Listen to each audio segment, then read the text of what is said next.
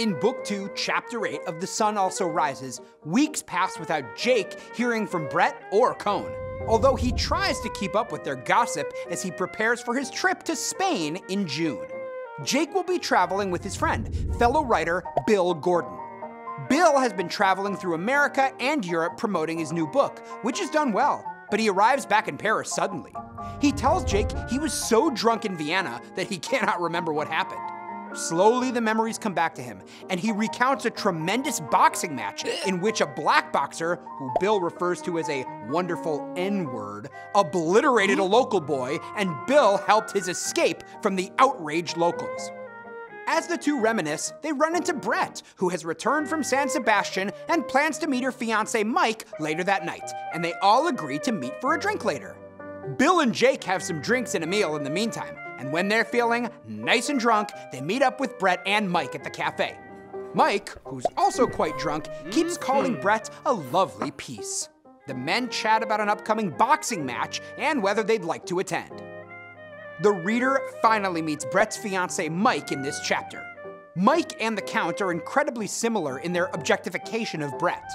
Just as the Count repeatedly called Brett my dear, Mike calls Brett a lovely piece.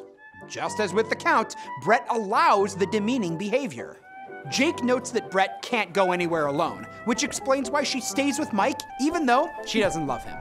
Bill's experiences in America help characterize the lost generation. He tells a rambling story about his travels, which he originally claims not to remember at all. The memories are unpleasant, prompting Bill to drink heavily in order to forget them. Bill represses memories, which is something Hemingway characterizes as typical of the lost generation.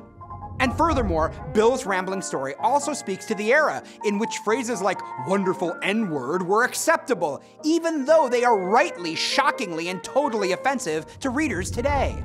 Although Bill's role in the novel is essentially as comic relief, he has a close friendship with Jake. Jake seems to be more comfortable with Bill than any of his other friends, certainly close enough to travel alone with Bill, which he was not comfortable doing with Cohn. Despite being drunk, Bill speaks clearly on many topics, including Brett's beauty and his shared view with Jake about relationships as transactions. Simple exchange of values. You give them money, they give you a stuffed dog. For Bill and Jake, relationships involve an exchange, typically of money. This creates a sense of order and fairness in the world, possibly to balance the randomness and chaos of war.